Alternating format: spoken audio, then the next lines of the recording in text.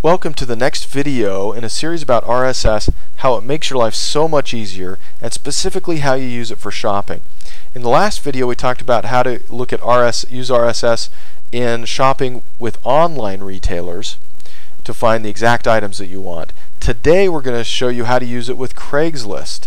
So these are classified ads to find the items you want immediately when they go on sale, when they're posted by other people on Craigslist.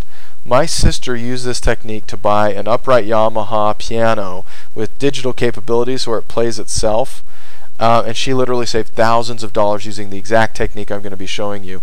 And this is just an incredible technique, so let's jump into it. Let's assume we live in the Dallas-Fort Worth area in Texas, so we're going to go there.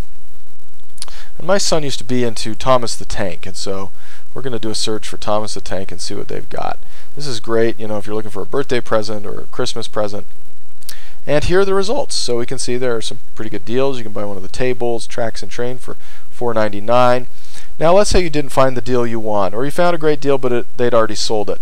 Well, if you want to stay on top of it, you would have to go and do this search over and over again, as frequently as you could to stay on top of it, waste an extreme amount of time, and put in a huge effort and still possibly come up empty-handed. Well, let me show you the magic of how this is going to work for you automatically. If we scroll down to the bottom of this search results page, again a teeny little link with RSS. Most people would never notice it nor click on it.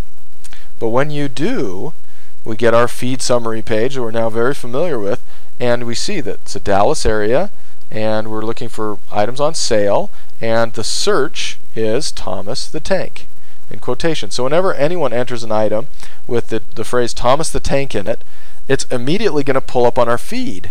Now the beautiful thing about this, I'm going to go ahead and subscribe, is that you will be able to see whenever somebody posts an item on Craigslist instantly.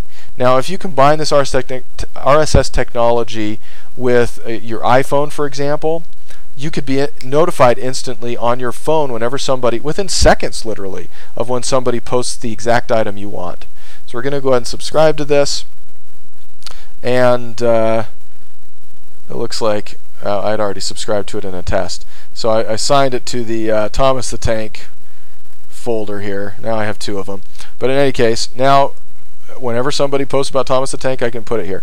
Now the reason it's nice to have a folder here is that I might go through and say, I might create a feed for Thomas the Tank, I might create a feed for Thomas or Tank, and I might do a variety of terms if I think that people might put it under different terms when they post an item on Craigslist. So you might have several under here, but when you want to read them, you can just click on the folder link and it will show you, everything that's there.